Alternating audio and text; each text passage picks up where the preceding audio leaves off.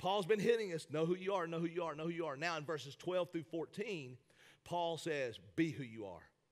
Act like who you are. Live like who you are. Christianity, folks, isn't making a new start. It isn't getting a new lease on life, a new start. It is a new life. So here's what Paul didn't say. Paul didn't say become who you are. He said be who you already are. You see, when you were justified, you died to sin. You became alive in Christ. You're free from sin.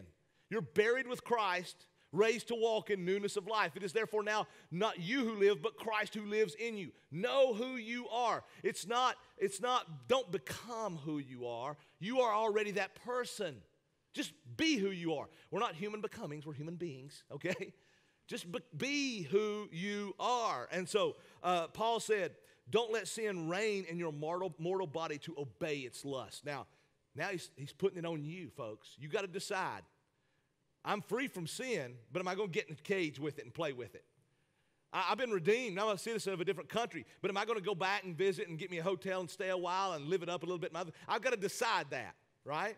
I mean, it talks about my lust.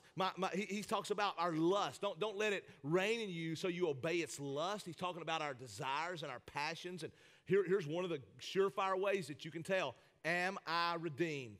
Well, listen, does that mean you're not going to sin? No, we've already talked about that. You're going to commit sins, but here's the deal. Does your attitude about sin change?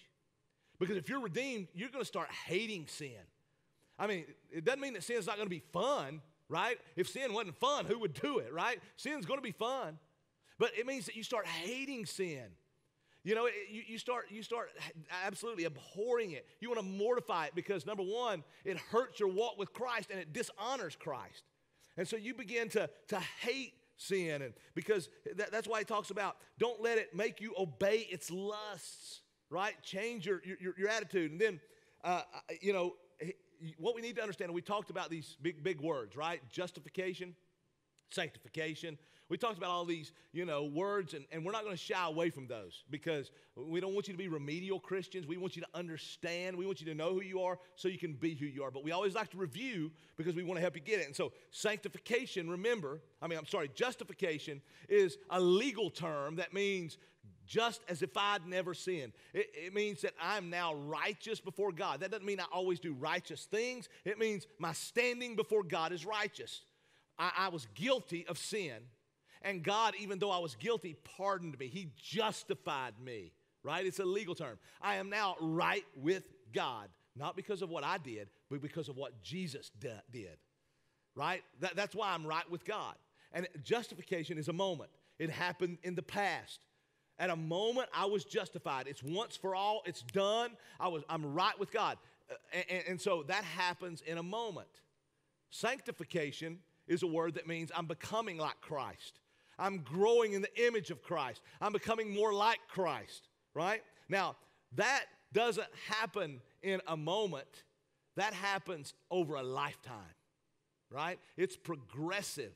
So when we start talking about justification, it's monergistic. In other words, justification is all God because I can't earn it.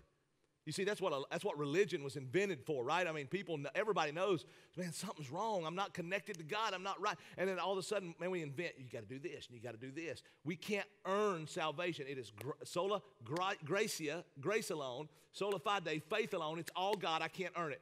Monergistic. However, sanctification is synergistic. In other words, what that means is it's in tandem. I can't grow in faith without the grace of God in my life. I can't grow without Jesus, the Holy Spirit, drawing me and imparting. But I also can't grow unless I work really hard at it.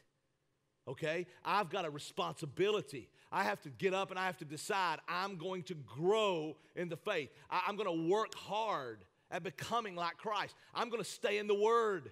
I'm going to serve at church. I'm not going to stay home on Sundays on a regular basis. I'm going to worship. I'm going to be involved in small group. I'm going to share my faith. I'm going to serve.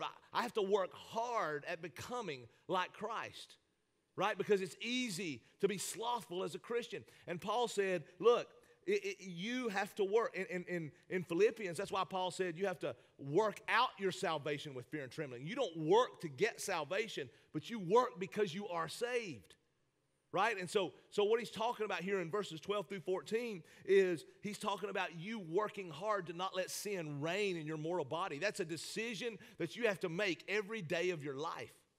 He says, don't let sin reign in your bodies to be used as instruments of unrighteousness or sin, but let your members of your bodies be used as for righteousness, right?